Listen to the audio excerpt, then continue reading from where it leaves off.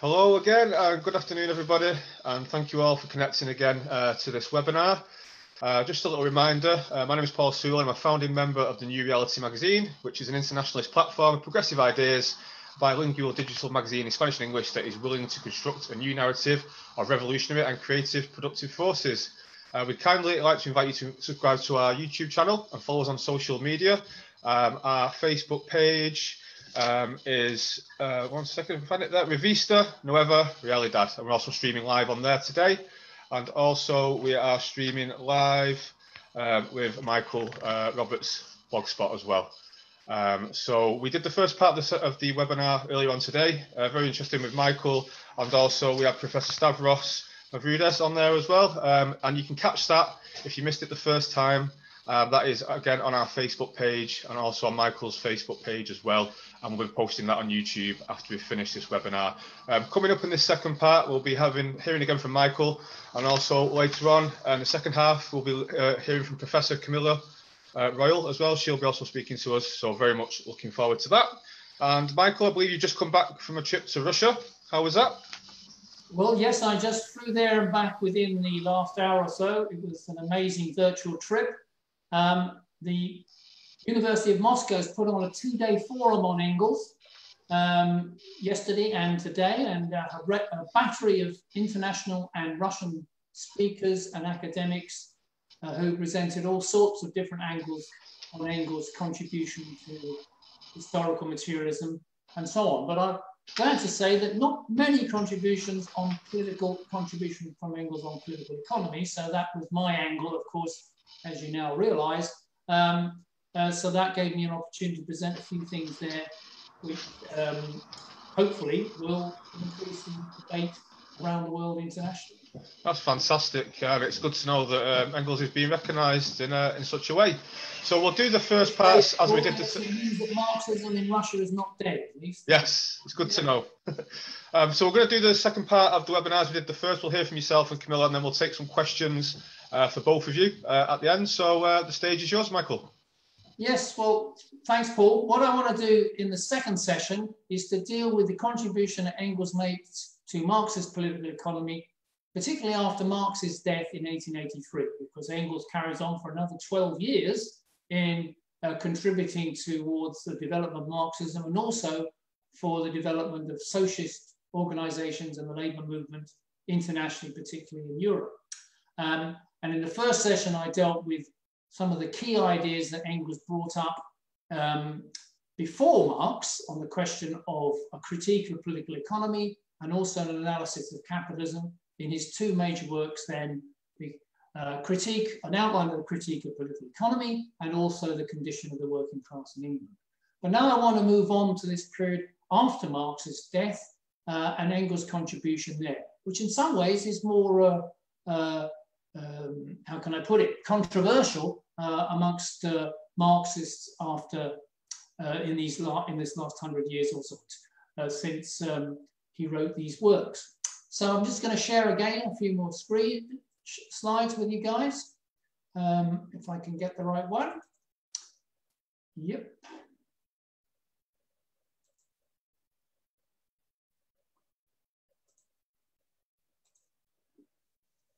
So I call it the Moscow University. As you can see, I've done it before, but basically it's the same thing. And just want to remind guys that on the left-hand screen here, you can see Engels at 22 when he wrote those early works, which before Marx took Marx's economics and political economy forward. And in the period near Marx's death and afterwards when he was a mature man. I always like to show photographs of of people so that they're not just regarded as being old, but they did have a youthful period as well. And of course, Engels was in particular that case. But after 1850, when both Engels and Marx were exiled into England after the failure of the revolutions of 1848-49, Engels was exiled and came actually directly back to his father's cotton mill factory in Manchester to work and earn a living, using that money partly to fund Marx's studies of economics and Marxist ideas culminating in Capital in 1867 over that period. So from 1850 to 1870, Engels was locked up in Manchester, not doing any great major works, but still contributing significantly to Marx's articles and ideas that he was working on, particularly articles of journalistic nature that Marx looked to make money out of. Many of the articles that Marx wrote were actually written by Engels and just endorsed by Marx in order to make some money with newspapers and other journals internationally. But in 1870, he retires and moves back to London to renew his close collaboration with Marx on ideas. And in the 1880s, just after Marx's death, he writes a paper in Neue Zeit in which he looks back at what's happened when he first wrote his earlier works in 1845 and what the situation was in 1885. And also, he begins the process of editing Marx's Capital's volume, what turned out to be volumes 2 and 3 of Capital, to add to volume 1. And in doing so, not only editing, but also looked at writing a preface on both of those volumes in order to explain developments since Marx put down those manuscripts and since the period of the 1848 revolution. So he makes a lot of contributions in this area. And so I'm going to quickly run through some of these. And the most important thing was Engels' detailed and incessant attempt to edit all of Marx's manuscripts, very difficult to read. It's rumored that he actually had to rub cocaine in his eyes to properly read them because he had short-sighted symptoms, and editing that Marx's script was very difficult. Only he and Marx's daughter Eleanor could actually read this after his wife Jenny died. So they began the edit, Engels began the edit of Capital. And this has become quite controversial because it is claimed by Western Marxists now, particularly since the mega studies by scholars in Germany of the basic manuscripts of Marx have been done, that Engels, in editing volume 3 of Capital, misunderstood and even distorted Marx's law of profitability, making it much more important than Marx ever intended. So in particular, these critics attack Engels for the chapters 13 to 15 in volume 3 of Capital. Not only that, but this, in particular this area, to say that as Stavros Mavridias, the professor from Pantheon University, Athens, presented in the first session, in order to the Engels' distortion of these 3 chapters has led to an overemphasis on Marx's law of profitability as being relevant to crises and to Marx's theory. Michael Heinrich in particular considered that Engels' edition of volume 3 was so bad that it was not in any way a genuine presentation of Marx's ideas. Indeed, worse than that, Marx really no longer believed in this law of the downward trend of profit rates, and that Engels, by including this in Capital volume 3, was completely contradicting Marx's own personal views. Yet if we look in the preface of volume 3, Engels notes that Marx spent some considerable time looking at the relationship between the rate of profit and the rate of surplus value, key categories in Marx's analysis of capitalism, in the 1870s, well after the period that Heinrich says he no longer was interested. That seems to contradict Heinrich's claim that he'd given up on the law. And indeed, remember, Engels and Marx were now, from 1870 up to Marx's death, seeing each other nearly every day, talking at length about whatever, in the pub and elsewhere.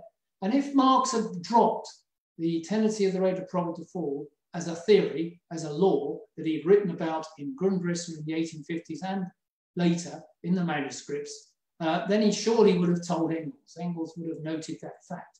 And Engels actually hadn't even seen the Grundrisse that Marx had written in 1857-8, but he still recognized that the 3 chapters in volume 3, analyzing and explaining the law of the tendency of rate of profit to fall, should be included. That demonstrates to me there was no contradiction here or misrepresentation. But also in volume 3, a very important thing is Engels added to volume 3 his own material. This is something that people aren't always aware of, but in particular there's a section on the turnover of capital.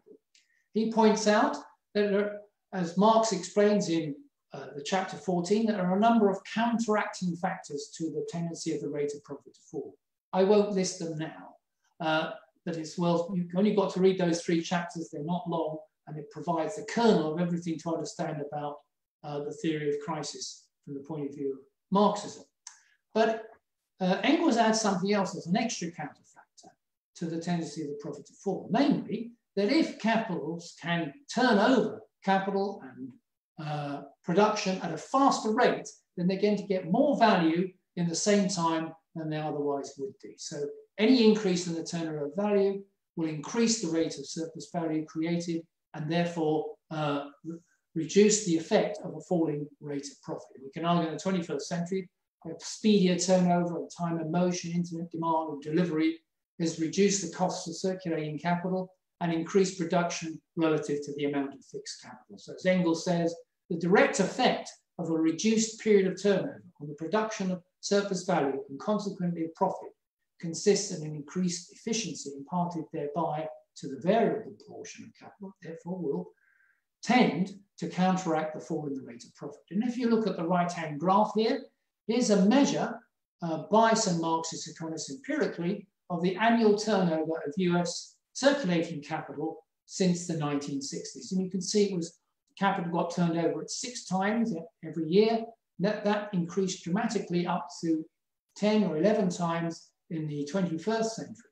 That's a powerful factor in trying to counteract the fall in the rate of profit. And we can see that it particularly takes place from the 1980s, which is exactly when we do see a recovery in the rate of profit. Engels also, nevertheless, was very concerned to make sure that the law of profitability was seen as a major part of Marx's theory of crisis. As he said, the tendency of the profit rate to fall as society progresses is Marx's explanation, his discovery of that is one of the great triumphs over all previous political economy, and he considered it an essential feature of Marx's analysis. And of course, Marx's analysis is absolutely correct. We can see here from the UK period of the 19th century, in the UK, the rate of profit, you can see the boom period 1855 up until 1870, and then a sharp drop in the rate of profit. Engels published Anti-During here, and then he publishes volumes 2 and 3, right at the bottom of a severe decline in the rate of profit and a major collapse in growth of capitalist production and investment, which eventually led to some minimal recovery. And that's the point here, that Engels notes, alongside this fall in the rate of profit, exactly that we now entered a period not just of cycles of boom and slump from the 1870s onwards, he argues, but a chronic state of stagnation in all dominant branches of industry. So that it's no longer a boom and a slump with prosperity coming up, but it's a dull depression which we've been living in for nearly 10 years, he says in 1886, looking back. The decennial cycle of stagnation, prosperity, overproduction and crisis has given way to a slough despond of permanent and chronic depression. In my view, this is exactly the picture we've had really in the 21st century since the end of the Great Recession. A slowdown in production, investment, and in income standards. So much the result, we're in a form of chronic depression, which is capitalism is finding very difficult to get out. In the long depression of the late 19th century, which most scholars now recognize, you can see the sharp difference in the level of industrial production growth compared to the boom period of 1850-1870 in the major economies. So Engels' observation of this depression is borne out by the facts. Now Engels, he rejected the idea that underconsumption was the cause of crisis. In his book, Anti-During, written with Marx's participation and involvement, he took on Dr. Eugen Dühring, who was a major social democratic scholar at the time, who argued that crises were caused by the lack of demand from workers who didn't have enough money to buy the goods that capitalists produce.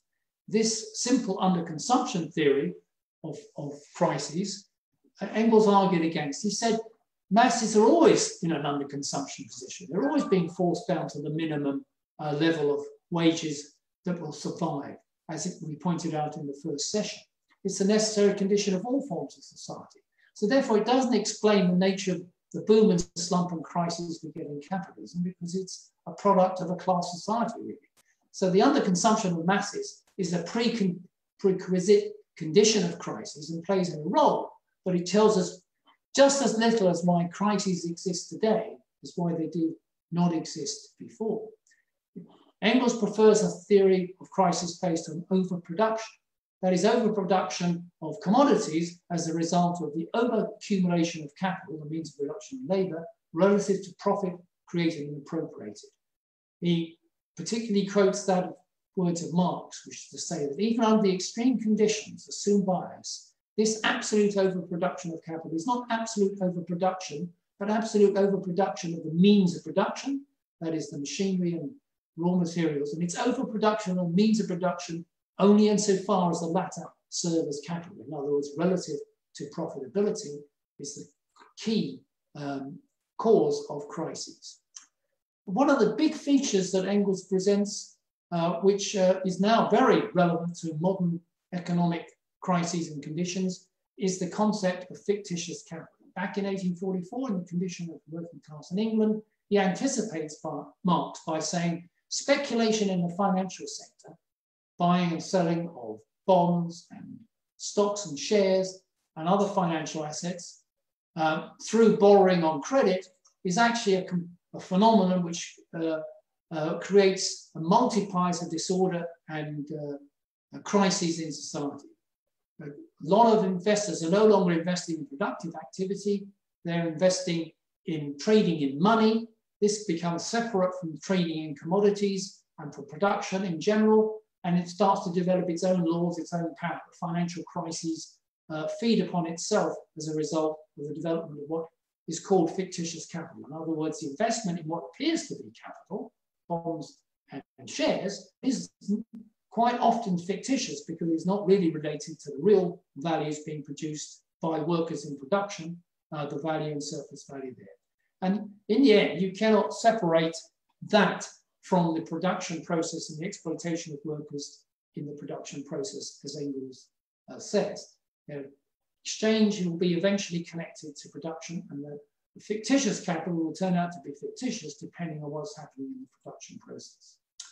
Another key aspect which Camilla is going to deal with, so I won't spend too much time on this, is Engels' important role of explaining the relationship between humanity and nature under capitalism. He points out, we can see it now in the middle of this COVID, capitalism's drive to industrialize agriculture, usurp the remaining wilderness, has led to nature striking back with pathogens that for which we have no immunity and have now begun to feed through the food chain to us and cause these new pandemics like COVID-19. Just in the same way as when the conquistadores from Europe arrived in the 16th century, they wiped out 90% of the Native Americans, not by military activity mostly, but in fact by the diseases they brought with them, for which Native Americans had no immunity.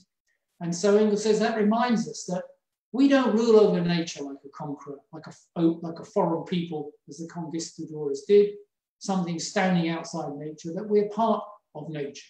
And that means we must learn to understand the laws of nature and how we relate to that. He says, we're learning more.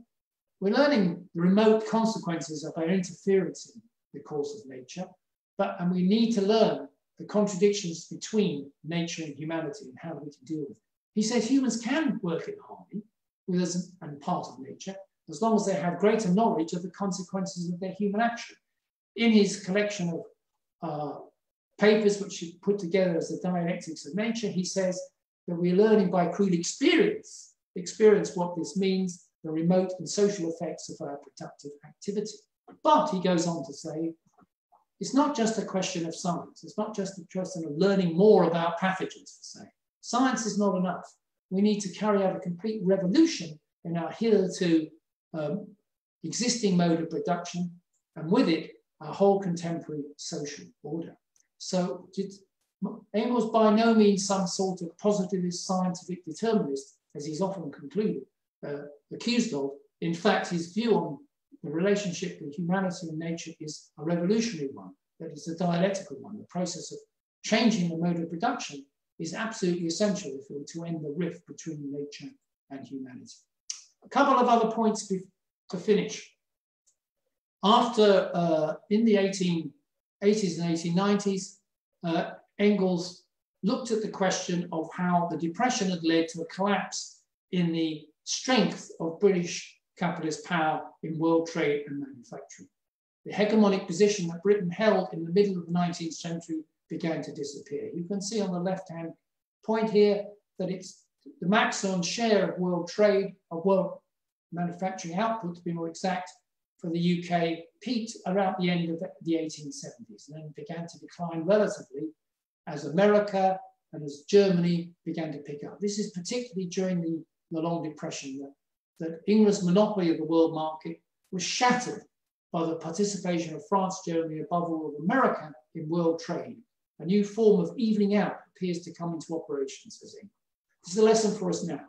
The US is in a similar position where its position relatively is beginning to decline against rival powers.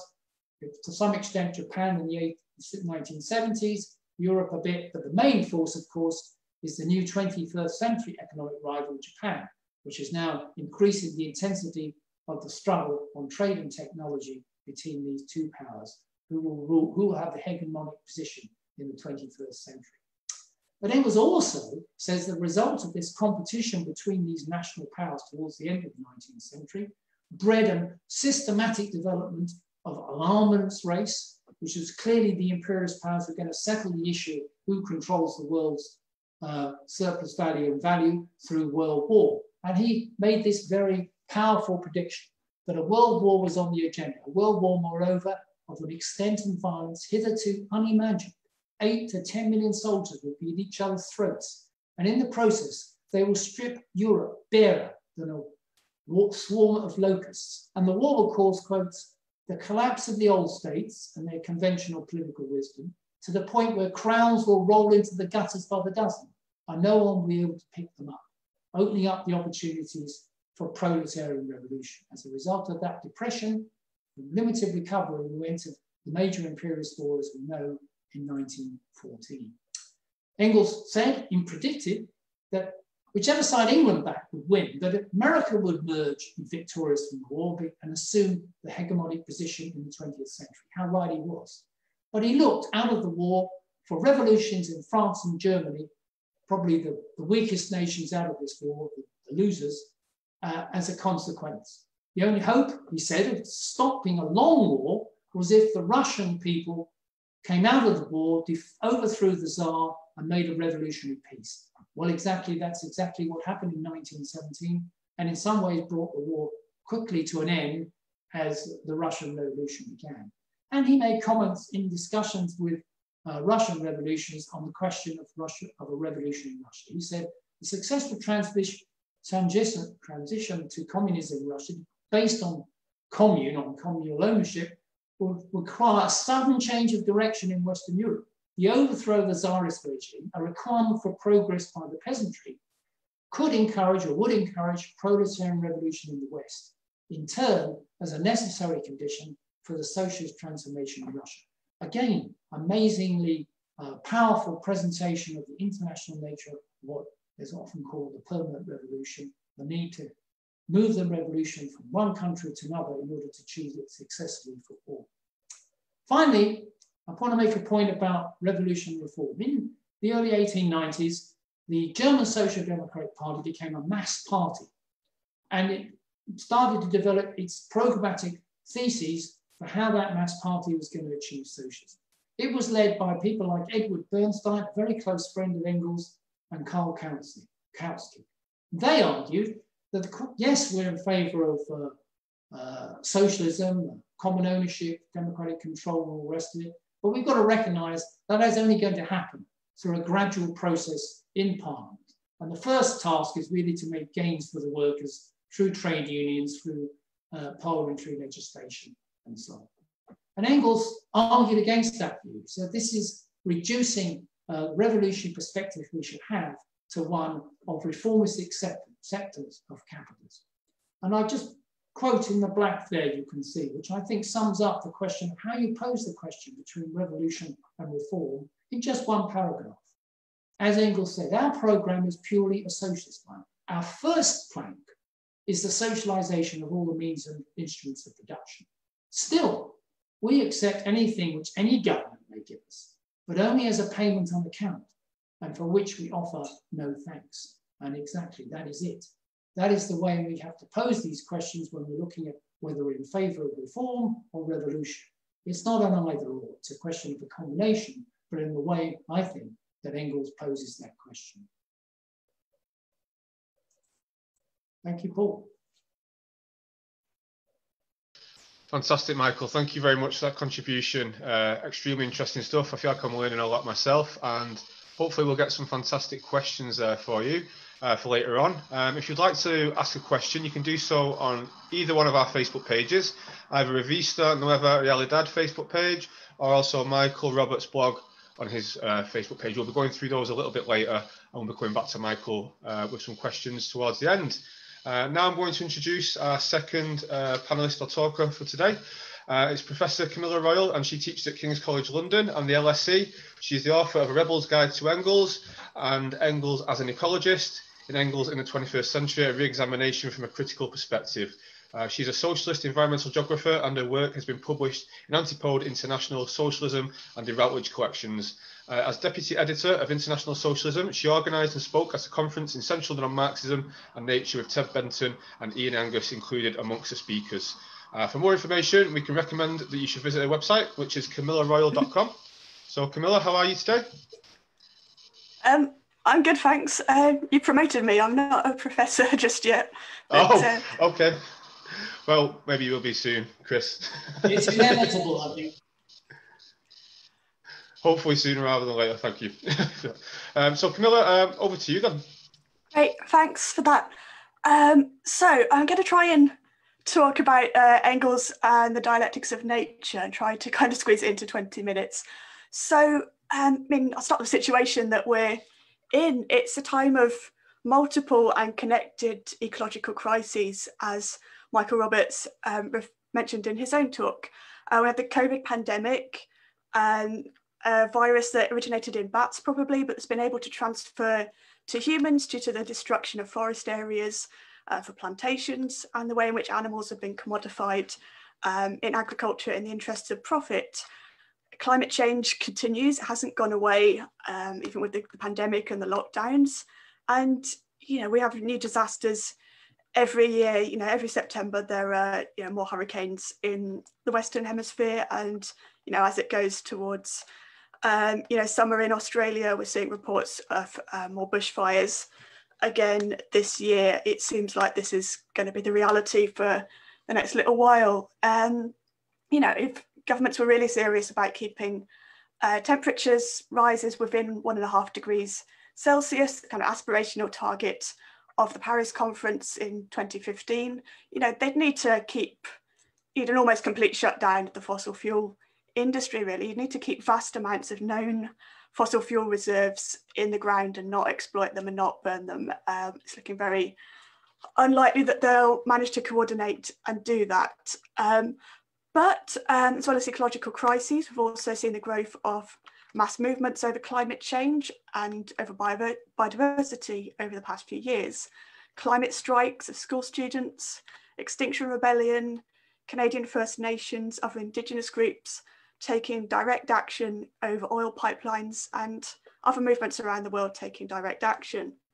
And often for these movements, they have quite radical ideas. I think the idea that, and the slogan that we need system change, not climate change, kind of fits with people's understanding increasingly.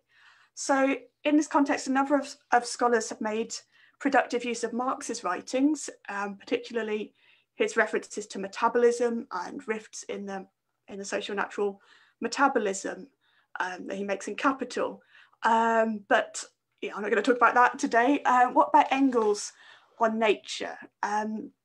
And I will mention two works, really: The Condition of the Working Class in England, which he wrote in 1844, and I'll try and talk more about the dialectics of nature. So in terms of the condition of the working class, people might have heard me speak more about this at Historical Materialism a couple of weeks ago, but I'll just summarize it quickly, he's talking about situation in the mid-19th century where you had mass migration of people into the cities. So according to Engels' own data, the population of Lancashire increased by 10 times in 80 years. You saw the creation of an industrial working class, people moving into the cities and becoming part of a working class and working in factories rather than in their own homes. Because this was bound up with a transition towards the use of fossil fuel, primarily the burning of coal to fuel all those mills and things. And the 19th century ruling class wouldn't have known the effect that this would have on climate change. They wouldn't have predicted that necessarily, but they would have been aware of the health impacts that this was having for ordinary people. And Engels describes these impacts in terms of water and air pollution and in terms of the health impacts on working class people at numerous points within his book. So he talks about the foul smell of the coal smoke, streets that are, in his words, rough, dirty, filled with vegetable and animal refuse, with sewers or gutters, but supplied without sewers or gutters, but supplied with foul, stagnant pools instead. The atmosphere within the factories is damp and warm, unusually warmer than is necessary. And the ventilation is not very good, impure, heavy, deficient in oxygen, filled with dust and the smell of the machine oil, which almost everywhere smears the floor, sinks into it and becomes rancid. It talks about rivers as well, these rivers like the Irk in Manchester where he was living, that rather than being a sort of fast flowing river, it's sluggish and it's just completely full of refuse and gross pollution. He talks about the ruling class at the time committing social murder. He followed the working class movement of his day in using that term social murder to describe how the bosses were putting people in a situation, creating an environment in which they cannot hope to possibly lead healthy lives. He also talked about pandemics as well, actually. He described how the relations created by human activity had also created an ecological niche, an environment in which harmful pathogens would thrive. The most terrifying sort of disease outbreaks in his day were not coronaviruses, they were things like cholera and typhus, but I think it's nevertheless very relevant how he talks about how people's housing conditions had, people's working conditions meant that it was almost inevitable that these diseases would spread among people. He wasn't aware of things like the germ theory of disease writing in the 1840s. That would come later on when epidemiologists established the germ theory of disease. Engels would have thought, like everyone did at the time, that diseases were spread by miasma, like some a kind of unhealthy bad air that was spreading these diseases like cholera. But his ideas are nevertheless still relevant, and he did adopt the germ theory of the disease later on. So I think his kind of ideas and his writings are strikingly contemporary. You look at Jakarta after the flooding last January and the descriptions of people's lives there. Look at the descriptions of air pollution in Delhi every year, or flooding in other parts of the world, floods in Karachi this year. The conditions that people are living in seem very, very similar, sadly, to what Engels was describing in 19th century Britain. His key kind of insight in this book, I think, is that struggles of workers over social struggles over better wages and better working conditions are not distinct from struggles over environmental relations. Environmentalism isn't just about protecting wilderness areas and protecting rural areas and saving species. It's also about what happens in cities and about the struggles of workers that often take place within urban environments increasingly these days. These are no less environmental struggles. So if you want to read one thing on Engels and ecology, the condition of the working class in England, I would say read that one. But people have also started to talk about the dialectics of nature and debate this as well recently. So I'll talk a bit about that as well. So as Michael said, dialectics of nature, it was Engels' unpublished notes that he started working on in 1873, started to put together some of his research on science and nature. He was engaged in all these kind of debates among scientists that were happening in Manchester and other places within Britain at the time. It took 10 years compiling it, and then obviously 1883, Karl Marx died, and Engels had to put aside the dialectics of nature and focus on other works, including works on anthropology and the family, but also the huge task of editing Capital volumes 2 and 3, as we've already heard about. So I think it's an interesting text because a lot of Marxists talk about the uses that science gets put to in society. You know, we can talk about, you know, does more money get spent on, you know, putting Elon Musk into space? Should it really be spent on developing vaccines for coronaviruses? You know, should it be, should the money that gets invested in science be put to better use? You know, that's not a bad thing for Marxists to be interested in. But Engels is also interested in debates within science. You know, what are scientists actually researching? What are their ideas? What are the experiments that they're doing? You know, do Marxists actually have something to say about this as well, a kind of pure science? And it was, you know, as I said, pretty well informed, you know, easily well abreast of these ideas, enough to take part in these debates, you know, with scientists that he corresponded with. In the 19th century, what you had as well was a time when kind of mechanistic views within science were being challenged, and scientists themselves were starting to recognise that there are kind of processes of historical development within nature. So Charles Darwin, you know, is foremost within this. You know, Darwin talked about how species aren't just fixed entities. You know, species can evolve into new species through time in a very long gradual process. Lyell, the geologist, is also talking about change through time, irreversible evolutionary change in geology. Lyell geology, Joule in physics is also at the same time talking about you know, energy being conserved and you know, different forms of energy and energy being converted from one form of energy into another, but never disappearing or being reduced in any way, but just transferring into new different forms of energy. You can tell I'm not really a physicist, my background's more biology. But the dialectics of nature has remained controversial ever since. And I think it's an odd idea to get your head around, dialectics of nature. You know, can this kind of, you know, it's a kind of Hegelian philosophical system that Marx uses to talk about society and to understand how capitalism works.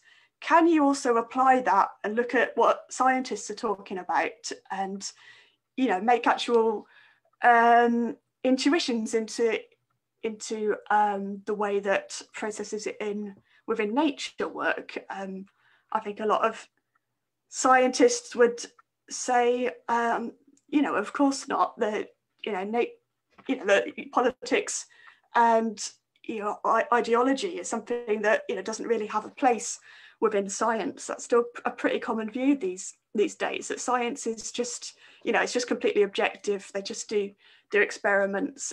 They don't have any particular philosophical position when they do their science. I think Engels, a kind of controversial bit of dialectics of nature is probably Engels' 3 laws of dialectics. So he talks about the interpenetration of opposites, the change from quantity into quality, and the negation of the negation. I mean, you know, what does negation of the negation even mean? And these are often demonstrated by examples from nature. So in order to kind of explain a shift from quantity into quality, you could use the example of what happens when you take water, liquid water, and boil it. So you raise the temperature, gets hotter and hotter and hotter. When you get to 100 degrees, it goes through a qualitative change. No longer liquid water, it has reached boiling point and it is now steam. So it's a completely different type of substance with completely different properties. Yeah, I mean, fair enough. That is a change from quantity into quality. People also say that when a chick hatches from an egg, it negates the egg because, the egg no longer exists. Chick has replaced it. And then later on, a hen then negates the chick. So the chick no longer exists. It's been transformed into a hen. John Bellamy Foster in a recent article has some slightly more sophisticated examples from science that are supposed to kind of illustrate some of these three laws of dialectics. I think they're useful to a point. I think they can kind of demonstrate the type of philosophy that dialectics is. But I think if they're taken just too literally, it makes everything way too simplistic. Ian Birchall has this quote that making a revolution is far more complex than making a cup of tea or even breeding chickens. And, I think that's a good point. It is, nature is not really, it's not possible to distill it down to just three laws. Furthermore, the laws can be taken to imply a kind of predetermined course that nature should have to follow. And this has been particularly contentious. This kind of negation of the negation idea could be taken to mean that there's an inevitable course of events. It could be taken to mean that proletarian revolution is inevitable under capitalism. Certainly capitalism creates the conditions for proletarian revolution. It creates the conditions for people to rise up and overthrow it and negate it. But I don't think this is a guaranteed, and I don't think it's kind of fundamental to the way the world works. And also people have criticised these laws because they say that there are no subjective processes within nature. That what Engels seems to be talking about when he talks about laws of nature is a kind of nature that you observe from the outside, that humans have no role in. The role of the human observer is just to watch what happens in nature, and nature is seen as distinct from society with no objective processes in this. This is kind of Georg Lukács's contention in his work, and there's a lot of debate you could go into in this. I won't have time to talk about it because Lukács also changes his own mind, but this is a valid kind of criticism. So having said all that, is there anything good in the dialectics of nature? Is there anything that we would defend? I think there are, despite the kind of some of my contentions about it, and I think you have to bear in mind it was never meant for publication. He never finished it off and published it. It was only kind of published much later in the 20th century by the sort of Communist Party figures over it in Russia. They will have put their own spin on it, I'm sure, in the editing. It might not have been what Engels actually intended, and I don't think it was. But I think what is useful in it is that I think what we can take from dialectics of nature is this idea that both society and nature are fundamentally dynamic rather than static, that processes of constant change are as relevant to nature as they are to society. And, indeed they because there isn't really a distinction between nature and society. As Michael has rightly said, society is part of nature. So you would expect that some of the same processes to exist in both. Change is a default state of the universe. It's stasis, and it's stasis that is unusual and requires explanation. So, and as Engels himself, I think Engels himself comes to this kind of conclusion in Ludwig Feuerbach and the End of Classical German Philosophy. He says that the world is not to be comprehended as a complex of ready-made things, but as a complex of processes in which the things go through an uninterrupted change of coming into being and passing away.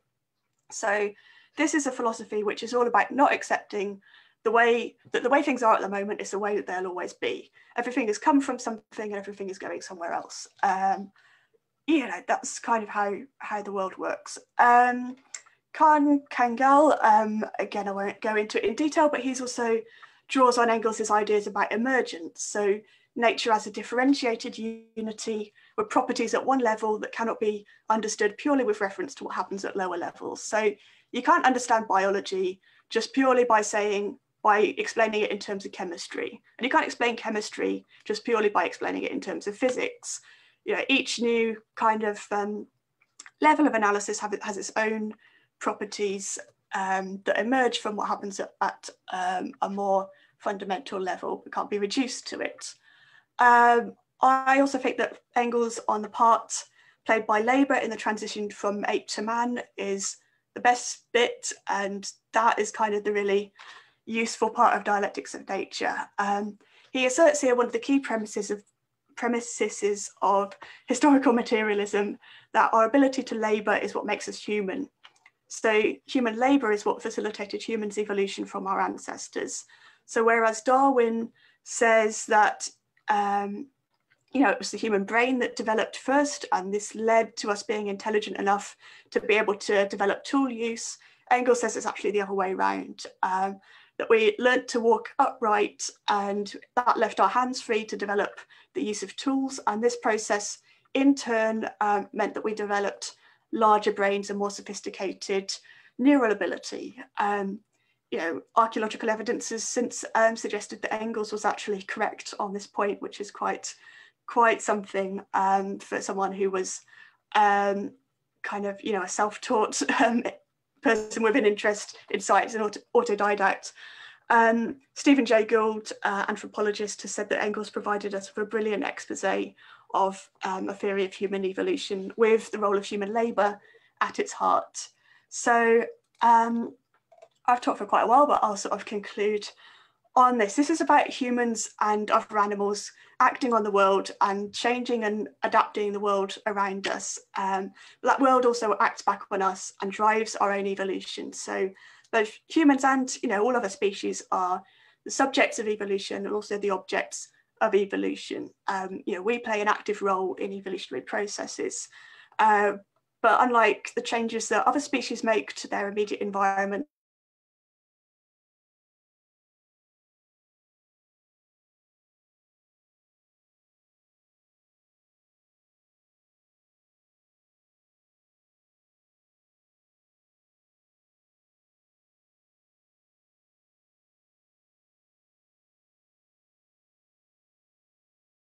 no means the case.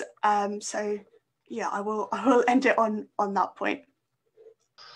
Okay, thanks very much, Camilla. We will now be taking some questions for both of you. So I think the first one is actually for you, Camilla, although Michael, you also may have some input on this one. So the first question was from Luke in Manchester, who got in touch to say, would you consider Engels to be one of the first environmentalists of the industrial age? Is that a fair comment to make? So I'll direct it to either one of you that wants to answer. I think that's for Camilla, maybe. Camilla? Yeah, I think he was one of the first environmentalists of the industrial age. I'll put some links, actually. I forgot to put it to things that people can read, but I would definitely recommend John Bellamy Foster's most recent book, The Return of Nature, where he talks about Engels's contribution to environmental thought. Obviously it was the 19th century. We know a lot more now than we did back then about, including about climate change. Although Marx and Engels were aware of localized climate change. They were aware that if you cut too many trees down in a local area, that does have an effect on the climate. And they were aware of Tyndall's work, which started to raise the issue that if you put too much carbon dioxide in the atmosphere, that's going to heat up the planet on a global scale. They didn't understand climate change to the extent that we understand it now. It's not, the biggest political. It wasn't at the time the biggest political issue for the working class. They were much more interested in, I guess, their immediate circumstances, things like air and water pollution, and having access to green space and things like that. You also, the word ecology didn't exist back at that time either, but I think Foster makes the point that Engels's approach lends itself towards an ecological way of thinking, and actually that Engels and other Marxists actually was central to the development of an ecological way of thinking. You know, this idea that humans and nature are all connected, as you know, we're part of nature, but it's a kind of differentiated unity where you know, there's a relationship between humans and nature as well as just being part of the same thing. It's not a simple kind of holistic approach, it's an ecological approach. So yes, he was one of the first environmental thinkers. That's my answer. It's very interesting because I didn't realise that about him, and it obviously makes me love the man even more. So yeah, very interesting stuff. We've also got another question. I think this one's directed towards you as well, Camilla.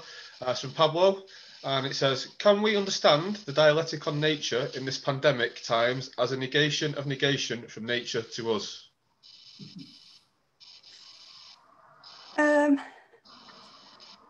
Is it the negation of the negation? Yeah.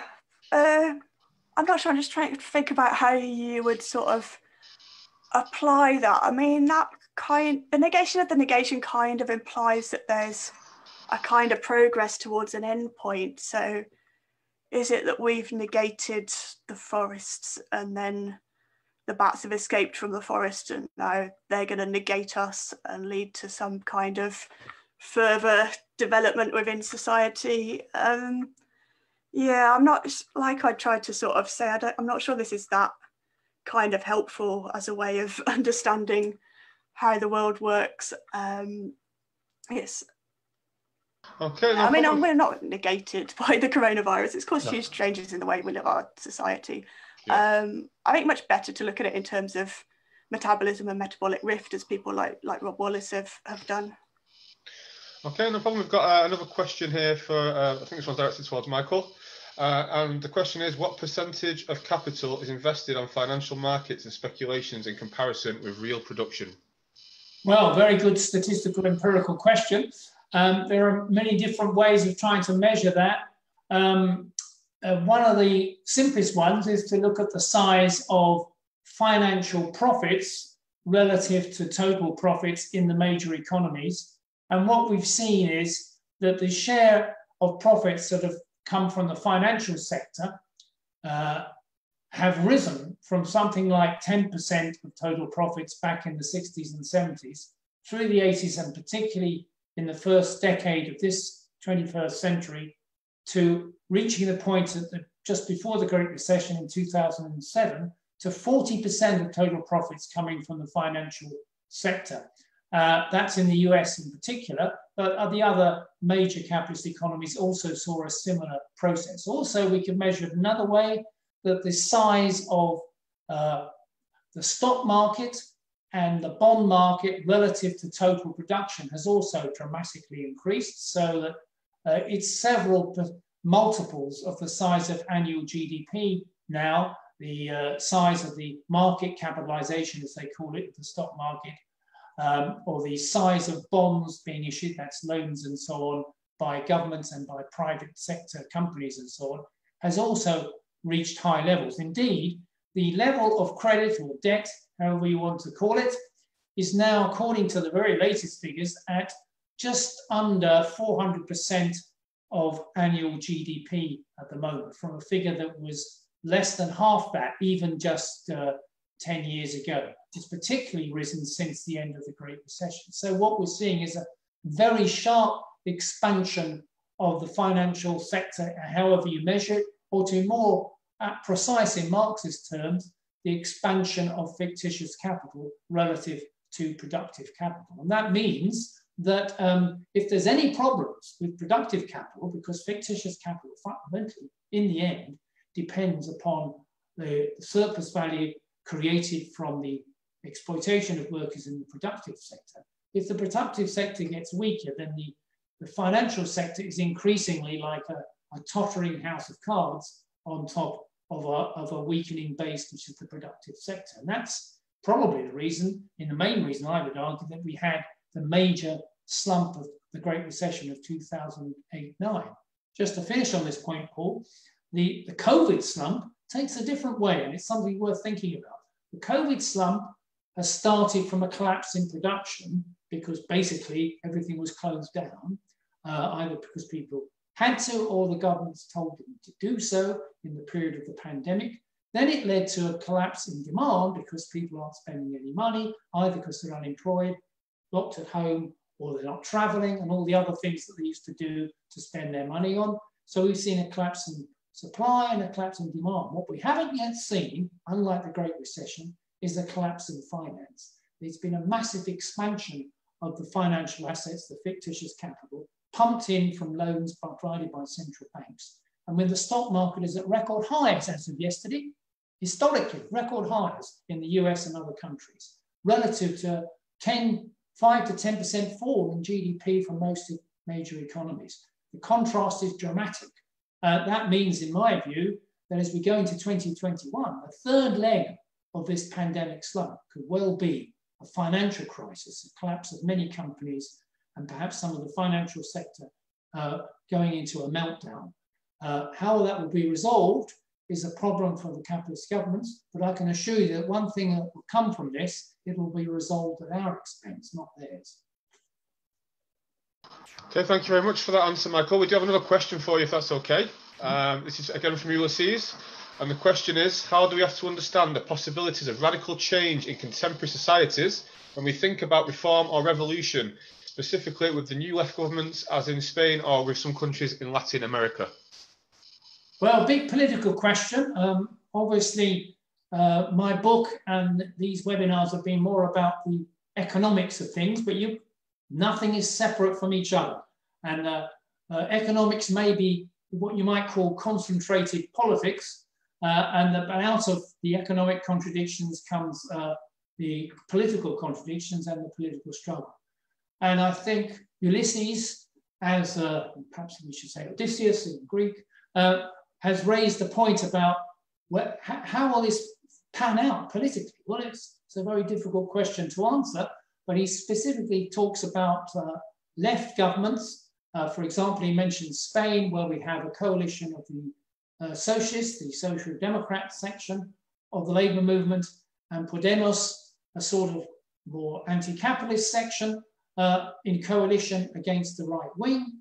Are they in a position to transform Spanish society and economy during this COVID? Well, it would appear not. They haven't got a program that is going to replace the capitalist mode of production, to seize the major sectors of the economy and the banks in order to direct them in the interests of social need. They look for ways to try and help people short of doing that. And therefore, in my view, that's a contradiction that cannot be resolved, and they will not be able to avoid the slump affecting the vast millions of people in Spain and other countries, because they're not prepared to seize the moment to take over the position of power and economic power. So I think that's a longish answer. The short answer is that I don't think that the social democratic programs that are being offered in Spain and other countries are going to provide a solution to this pandemic that is not at the expense of working people. And if it doesn't, then working people will take the hit, not capitalism. Excellent answer. Thank you very much for that, Michael. I think we'll have to leave it there now, as we are unfortunately running out of time. But I would like to thank all of our guests today for taking part. Obviously, Professor Stavros Mavroudis, who was in the first section of the webinar. Of course, Michael Roberts, thank you very much for taking part. It's been very interesting. And also as well, Camilla Royle, thank you very much for contributing to this. You will be able to watch this again if you missed out any parts on it. It will be on Michael's Facebook page, which is Michael Roberts blog, and also on the magazine's Facebook page, which is Revista Nueva Realidad. And also we'd like to wish happy birthday to the man who inspired this webinar today. Happy birthday to Mr. Engels himself. Yeah. So we'll raise a drink for him later on. So thank you very much for both taking part, and I wish you every success in the future, and hopefully speak again soon. Bye. Thanks for now. Bye-bye. Yeah.